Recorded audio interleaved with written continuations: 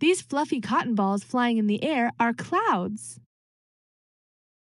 What are clouds made of?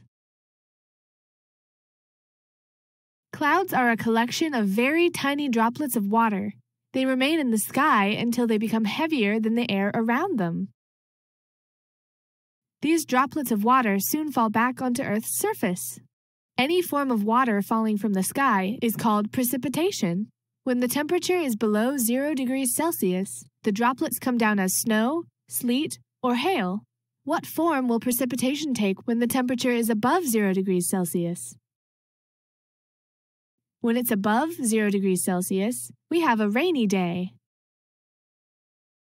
What would happen if there was too much rain? An excess of rain could cause a flood. Floods can cause a lot of damage.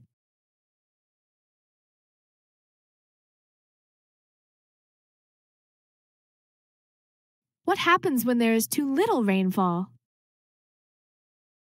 When there is too little rain, it can result in a serious shortage of water. This can cause a drought. How can we measure how much rain has fallen in an area?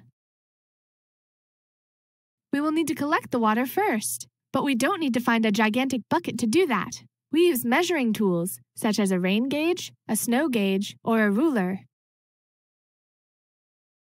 A rain gauge is a tube that collects rain and has a scale on the side. The height of the water in the tube is measured to figure out the amount of rain in an area. A snow gauge or a ruler is used to measure the amount of snow that has fallen. Uh-oh, the clouds look dark and heavy. Looks like rain.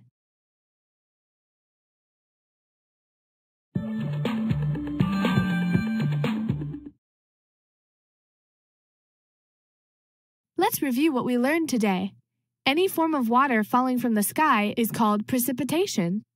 Precipitation may be in the form of rain, sleet, hail, or snow. We use different tools to measure the amount of precipitation in an area.